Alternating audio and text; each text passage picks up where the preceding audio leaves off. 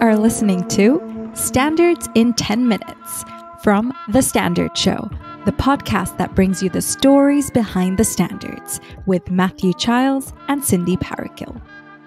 Hello, my name is Matthew Chiles. And I'm Cindy Parokkil. And this Standard in 10 Minutes is BS 3416, Menstruation, Menstrual Health and Menopause in the Workplace. Here are 10 things you need to know. Number 1. What the standard is all about. The Standard BS 3416 gives guidance to organisations on developing policies and practices that are supportive of employees in the workplace experiencing menstruation, perimenopause or menopause.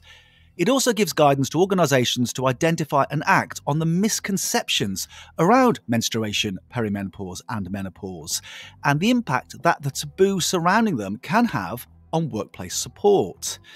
The standard does not cover medical guidance or clinical options outside of the workplace. However, it does include references to qualified sources where such information is available.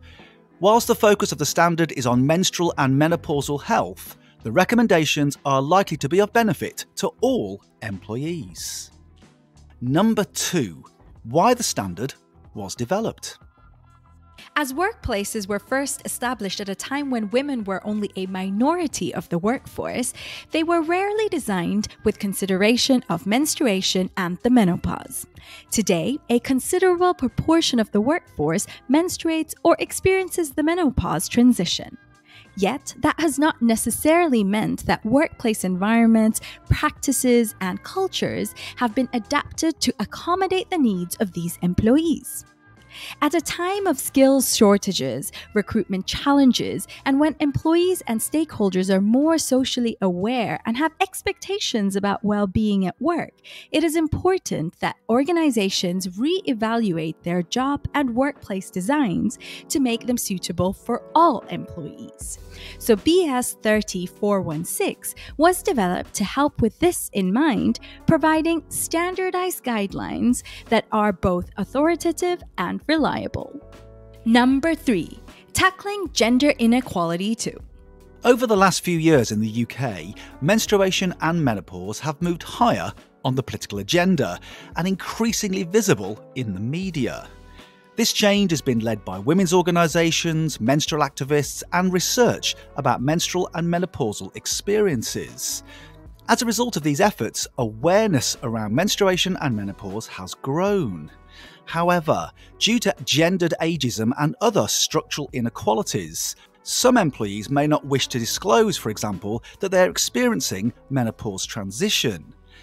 By implementing the standard's recommendations on menstruation and menopause in the workplace, organisations can therefore make an important contribution towards tackling gender inequalities.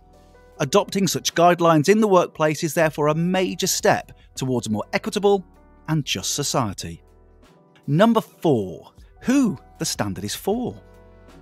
The standard's guidance on policies, practical actions, and workplace culture acknowledges a diverse range of workplace settings and job roles. So, the standard is relevant for all organizations, large or small, across all sectors and environments. And it gives particular recommendations relevant to SMEs, outdoor settings, and highly physical roles.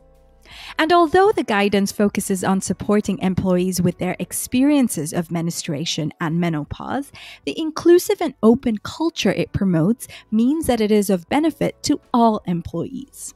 The standard is designed to be used by those responsible for managing individuals' performances, workloads, well-being, or work environments, people working in human resources, health and safety, and occupational health, and for professionals involved in workplace design. Number 5. How organizations use the standard. The standard BS 3416 sets out the actions for organisations to take in 5 key areas.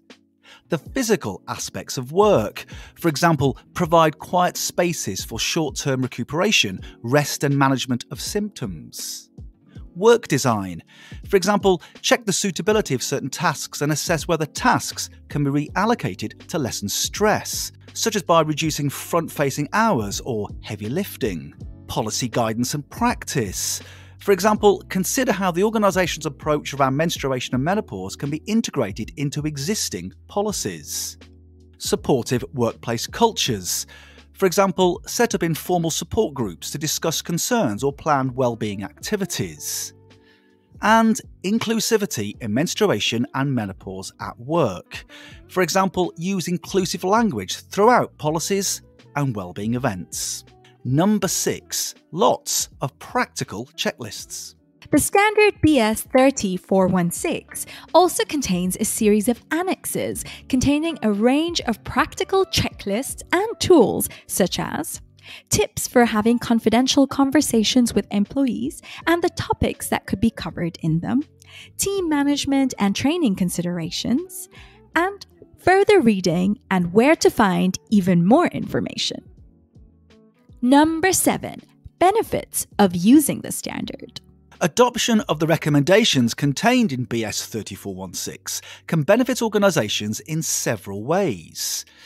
Supporting existing activities around workplace wellbeing and occupational health and safety initiatives. Improving the general health and wellbeing of employees. Increasing employee engagement and productivity. Increasing employee retention and reducing the costs of recruitment and training.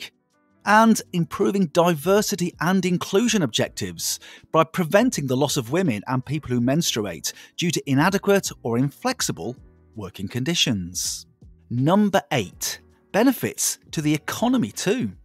Workplace guidance that supports the menstrual and menopausal experiences of employees is not only advantageous to employees themselves, because using the guidance can help to ensure the retention of experienced staff and attract new, highly skilled employees.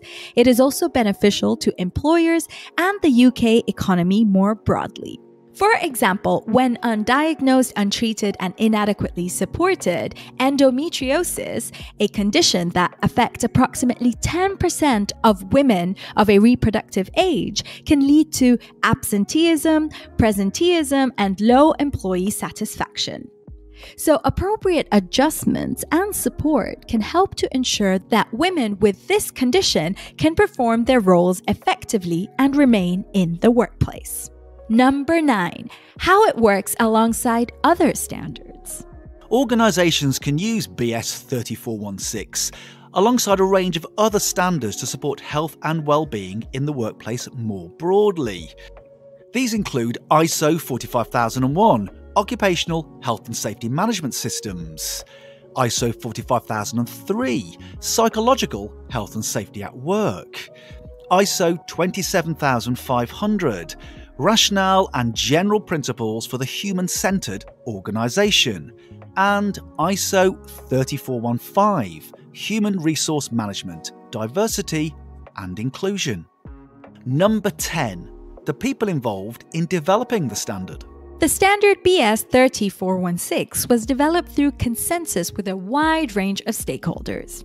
These include ACAS, Bloody Good Period, Endometriosis UK, the Institute of Workplace and Facilities Management, the Institution of Occupational Safety and Health, the LGBT Foundation, M for Menopause, Unison, and the University of Sheffield. So, there you have it, a standard in 10 minutes, BS 3416, menstruation, menstrual health and menopause in the workplace. You have been listening to Standards in 10 Minutes from The Standard Show. Subscribe to us now, wherever you get your podcasts.